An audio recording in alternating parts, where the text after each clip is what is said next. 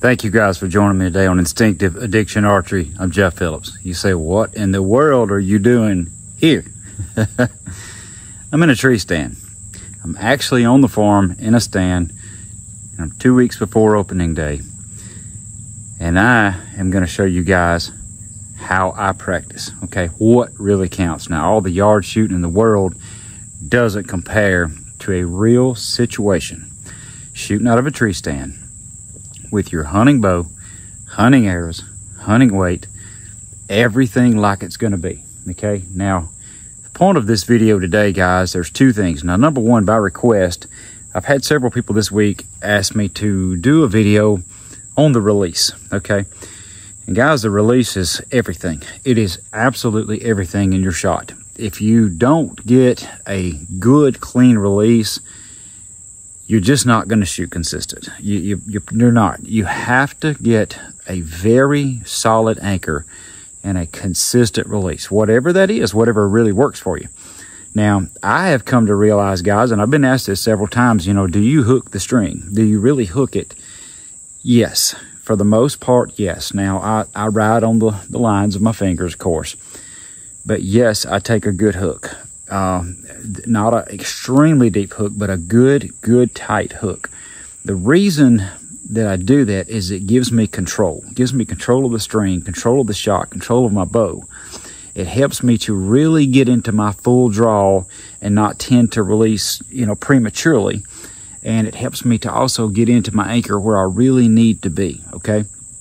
Now, guys, in this simulation that I'm doing here, I just got set up. I have not shot a single arrow. I just climbed up in this ladder stand. I brought Doreen out here, my doe target, because I expect to kill some does out of this stand.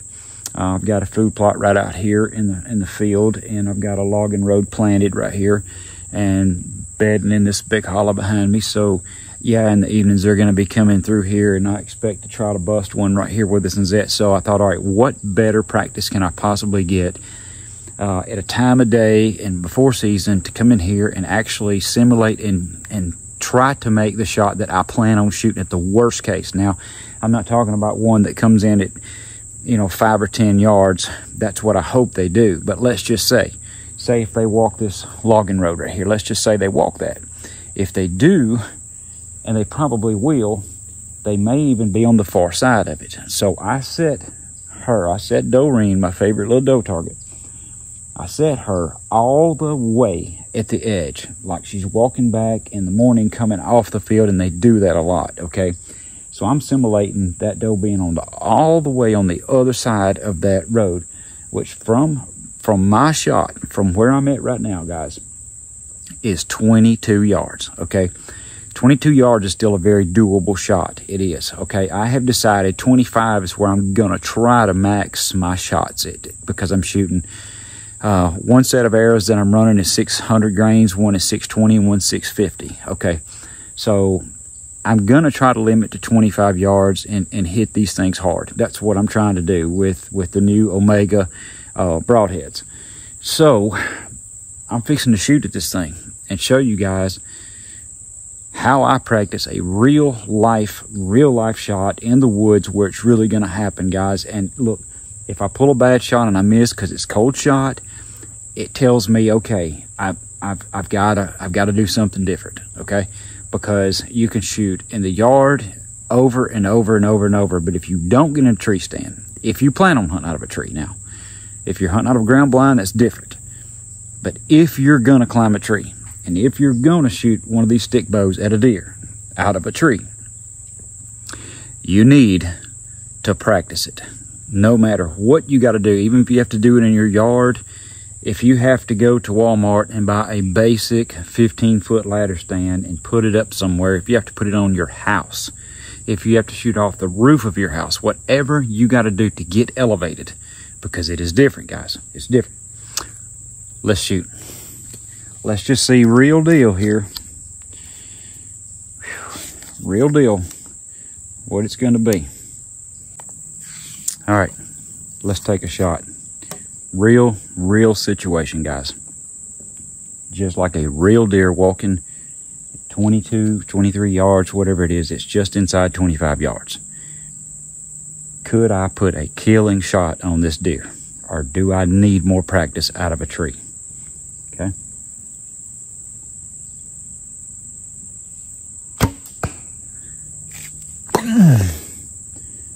Oh my gosh. That's what I'm talking about.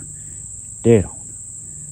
That is as good as it gets. And all I did was I looked up that leg line. I looked right up that leg line and picked me a spot and I shot. Okay.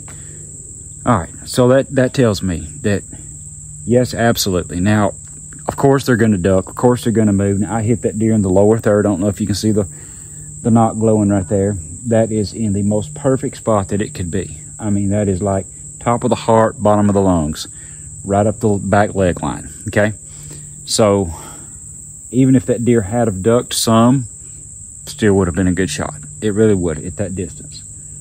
So that just tells me, okay, yes. And it is different. It is different, guys. I'll shoot another one.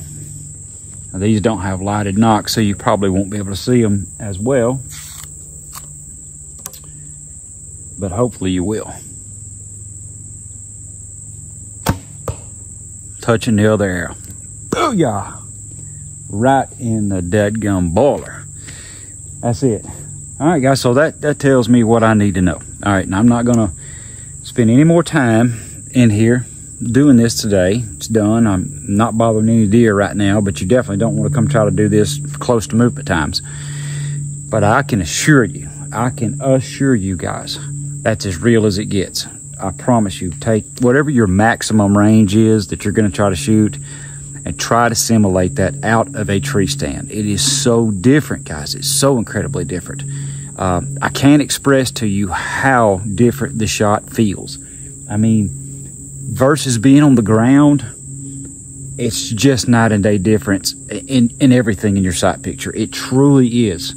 And what most people tend to do in a tree stand is they tend to short draw the bow in anticipation of the shot. You can't do that, and that's why I take a good deep hook, because I line up on that deer. I line up, I pick my spot, and all I think about is to come in and get into my anchor and be looking at that spot and just bam, just execute. That's it. So, God, I'm excited. I'm so excited, so ready to hunt. I am. So anyway, guys, I hope you've enjoyed this. This is a really cool little outing for me. Something I've been wanting to do before we get actually into the season. I wanted to come and get in a stand, bring Doreen, and see if I could make the maximum shot. I mean, right at 25 yards. And just see, okay, can I hit where I really need to hit on this thing? You know, can I do it effectively? And yes, it's good. It's good. So thank you for joining me on Instinctive Addiction Archery. I'm Jeff Phillips. I love you guys so much. Get out there and do the practice that counts, guys. Practice what matters, okay? Don't just stay in the norm. Get out of the box. Do something creative. Get on the roof of your house. Do whatever you got to do. I don't care if you don't have a 3D target animal. That's fine. Get you some little something to shoot at, something you can focus on, and get elevated. Draw that bow. Get you a pocket full of arrows. Get elevated and start shooting, and make sure that you can perform your shot process the same out of a tree stand as you do it on the ground, guys. That's what matters. That is the most important. Thank you, guys. As always, God bless you.